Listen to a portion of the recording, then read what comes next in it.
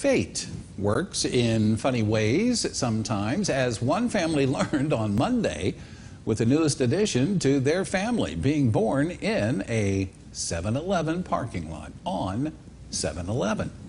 Mother of three, Allie Sayers, was scheduled for a C-section on July 13th, but baby Waylon had some other plans.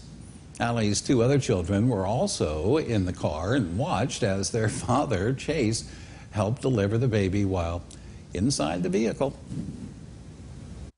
She woke my brother up in the middle of the night and said she had to go to the hospital.